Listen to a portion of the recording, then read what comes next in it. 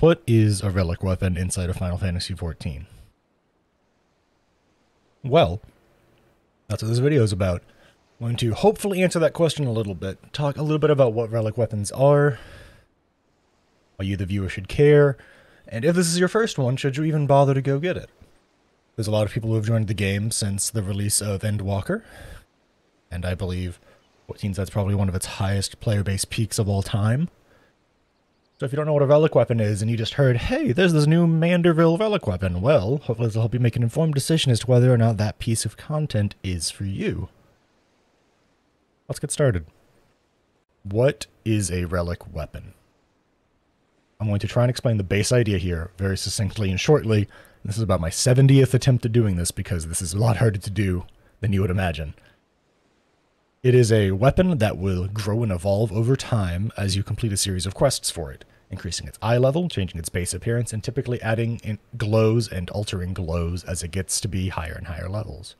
At the end of the expansion, it will be the best weapon for you and your job. It will be the highest eye level available, being on par with savage weapons, and on top of that, it will have customizable stats that make it so that you can fine-tune it to whatever bis you so choose to be in to give you the most optimal amount of damage out of your weapon. So, you know what a relic weapon is a little bit now. So why do people want them so bad? Why do people go through these massive long quest chains in order to get these relic weapons? Well, number one reason, they look phenomenal. The weapon that you see my character holding right now is the relic weapon from back in A Realm Reborn, the Longinus Zeta, I forget which one it is. I've read it too many times so it blurs together in my brain, but it is the Zeta Spear from A Realm Reborn. It looks phenomenal. I use it because it looks good.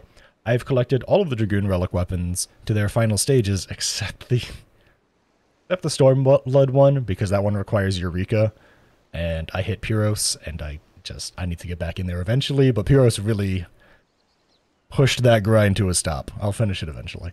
But they look cool. They look really, really cool. That is like the number one reason most people will be grinding at relic weapons. That's why I have the relic weapon for my Dark Knight from Evansward.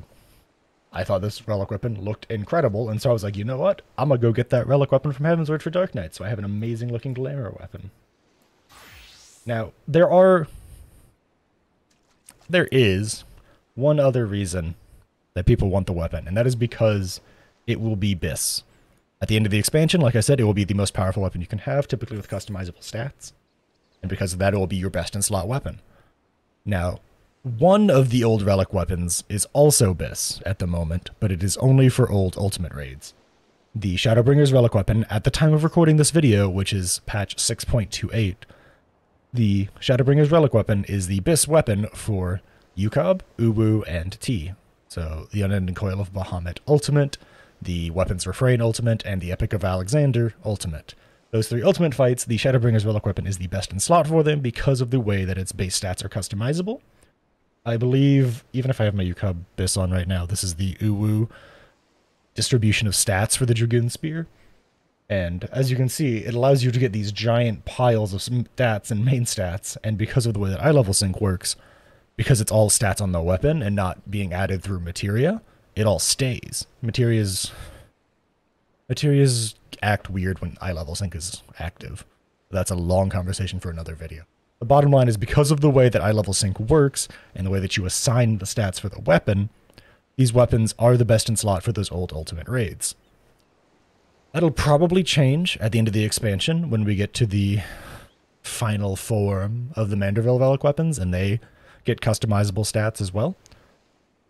But that is another reason why you would have an old relic weapon. But for the most part, they just look good. They're very shiny. They have a really cool general appearance. And on top of all of that, they're kind of a I grinded this out type memento. Are they a tough grind? Sometimes. Are they a time-consuming grind? Absolutely. The bottom line is they are a cool-looking memento of a period in time of the game for a lot of people, or just something cool that someone went back to get because they thought it looked good. I super love relic weapons as a concept in general, and I highly recommend you grind out your own. If you haven't done one yet, I'd say start with doing the current one. Keep up with the Manderville relic weapon. They're a lot more manageable when you're doing them step by step as they come out. That's what I recommend you do, dear viewer. Well, that's the video. I hope you enjoyed. Hopefully you learned a little bit of something about relic weapons. Hopefully I just gave you like basically a taste of what they are. If you want to learn more about them, I recommend doing a bunch of your own research about how to get them. A lot of the old ones are fairly long and involved and how long they take to get, but they are very much worth the grind. A lot of the old relic weapons are some of my favorite looking weapons in the game, so if you want them for that reason, I highly recommend it. If you want one to start in to kind of dip your toes, like I said earlier, start on the current one. 100% keep going with the current one. These are a lot more manageable if you're doing them as they come out. But I hope you enjoyed the video. I hope this video was informative to you in a little bit. If you liked the video, feel free to leave a like. Comment if you want to talk about something or mention something. Subscribe if you want to see more content like that.